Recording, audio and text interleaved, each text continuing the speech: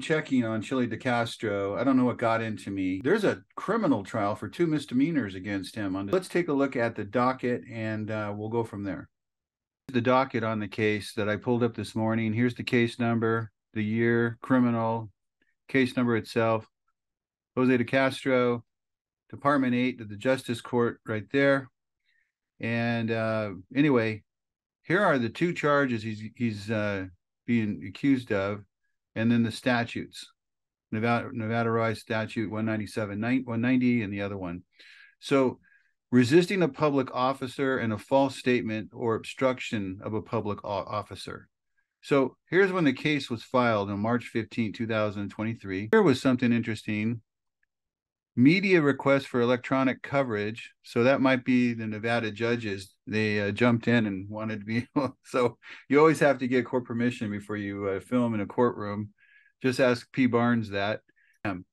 By the way, good luck if you're contesting jurisdiction on this one, Chille. I really don't think your lawyer is going to do that. Arraignment was completed. He was advised of the charges. You can also waive reading the complaint, save the judge the trouble of having to read every allegation against you. Chille rejects the state's offer. So they had the pretrial conference, had the arraignment, have to do it within a certain time. Anyway, he's saying, nope, I'm going to trial. There was the motion to delay the discovery, and it was granted because there was no objection from the prosecutor right now. The bench trial date was reset as of September 12th because of the continuation request.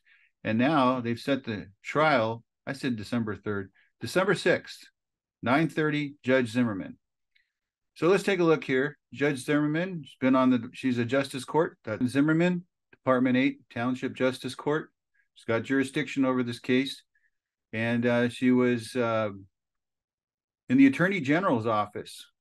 We got a prosecutor here who became a judge. That happens a lot. Happens more than you think. But she also practiced criminal defense, so she had it on both sides of the aisle. Look at the charges. The first misdemeanor, obstructing a public officer. Okay.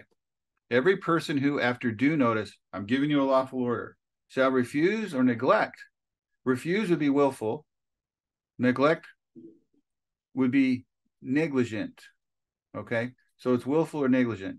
To make or furnish any statement, report, or information, turn over your driver's license, insurance, registration, lawfully required by any public officer, and they've got a lot of case law backing that up, or who in such statement, report, or information shall make any willfully, that means deliberately, untrue, misleading, or exaggerated statement, or who shall willfully hinder, delay, or obstruct in the discharge official shall, where no other provision of law applies, be guilty of a misdemeanor. That's a very broad statute. Basically, if someone gives you a lawful order and you want to mess around with them, they can charge you for this. It has nothing to do with the traffic citation of running a red light. You've just now entered the world of infraction to misdemeanor. The next charge, another misdemeanor, Nevada Revised Statute 199.280, resisting a public officer. Now, when we say that you resist him, we're not saying in terms of temptation. We're talking about deliberate noncompliance. A person who, here's another one of those all-purpose type of criminal statutes. You got to be careful, guys. A person who, in any case or under any circumstance, is not otherwise specially provided for, willfully. So that's deliberate. That's the standard here we got to deal with. Did you do it? Willfully resist, delays, or obstructs a public officer in discharging or attempting to discharge any legal duty of his or her office shall be punished. Okay, well, one doesn't work. If it's a firearm, it's a felony. We don't have any dangerous weapons here. Number 2, dangerous weapons. Nope, don't have it. Where no dangerous weapon is used in the course of such resistance, obstruction, or delay for a misdemeanor. So he'll be charged. He's being charged under 3 because he did not use a weapon or dangerous anything. Maximum 6 months, $1,000 fine. Here are some of the common defenses: that he lacked willfulness or acted in self-defense, or the rest was illegal. So here's where I mentioned before with the federal cyber stalking statute. When you like to post videos of the things you do, I'm here to delete laws. I'm here to overturn Terry versus Ohio. I'm here because the police are pigs. Well, I'm going to go out on a limb here and say that this prosecutor might just throw in a few videos for the trial. And it would be under the idea of pattern, habit, custom, practice, knowledge, and to show willfulness. In case Chille wants to practice law, which I don't think he will, and I'm impressed that he got a lawyer this time. Jurisdiction, well, jurisdiction has been established. It says they make such rules and regulations that will enable them to transact judicial business in a convenient and lawful manner. Restitution, here's the Nevada revised statute for restitution. If it's a misdemeanor, they got some latitude here. If he's convicted of a misdemeanor, he may make restitution to the person named in the order, but the restitution here would be to the state. Here is the ability of the justice court to suspend the sentence. Now, a suspended sentence means you plead guilty, and as long as you keep your nose clean, the person is found guilty or a misdemeanor, the court may suspend execution of the sentence and grant probation as the court deems advisable.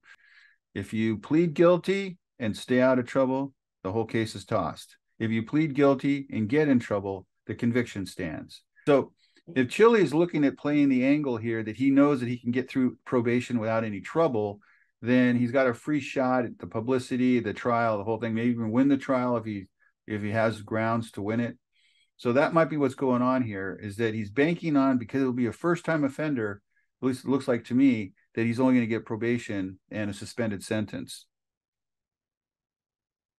Okay, credit goes out to our Nevada judges. Excellent website, really amazing. So they put in a request for the judge to approve their cameras to be there. Normally, the first rows are only for people who are being locked up, like these guys right here.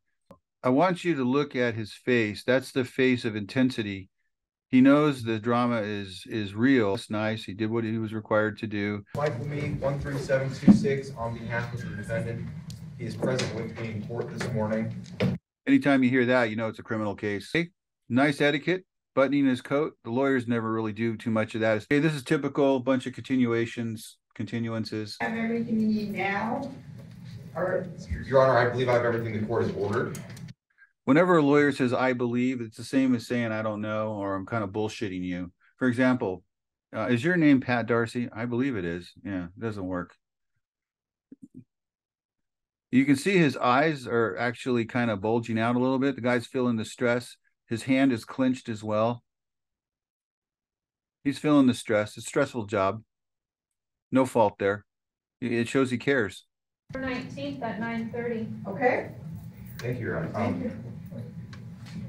I have just been informed my client is not going to be in the country on that date. Can we push it out another month? Sir, can you tell me when you're not in the This guy's smiling. Let's just call it for what it is. Delays. country? I can go slightly before that date if you have any availability, but I'll be out of the country from December and January. The second part of December, most of January. I'll let everyone see it. Everybody's amused right now. Yeah, I'll be out of the country. Look at all the smiling faces.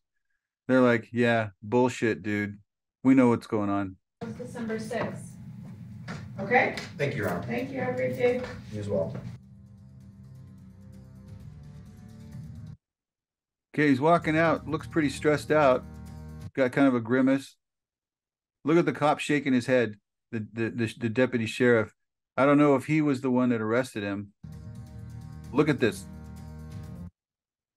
Look at that look right there.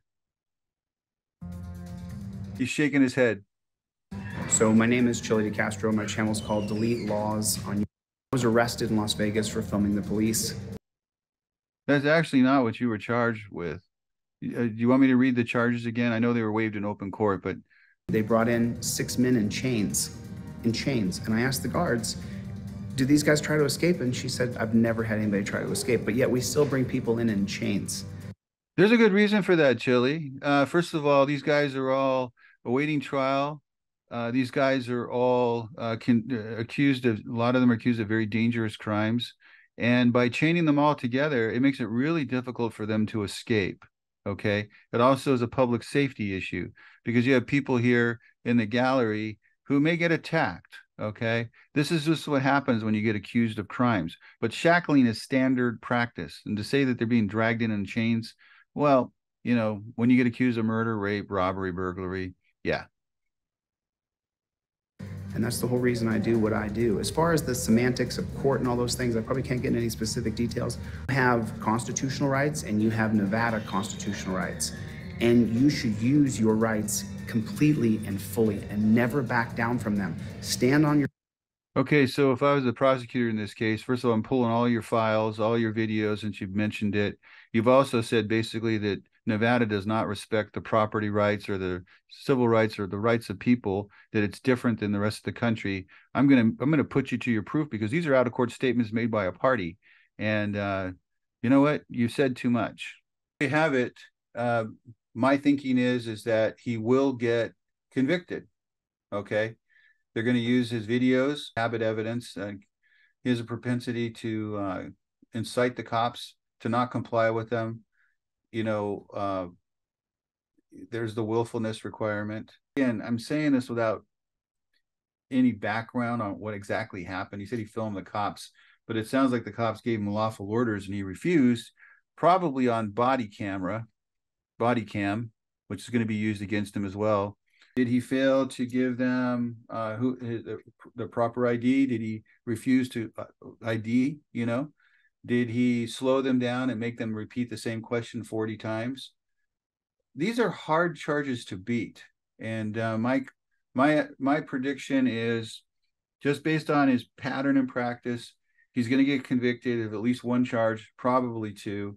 And he's going to then get probation, where he's going to have to now comply with a lot of things, or he's going to be back now looking at real jail time.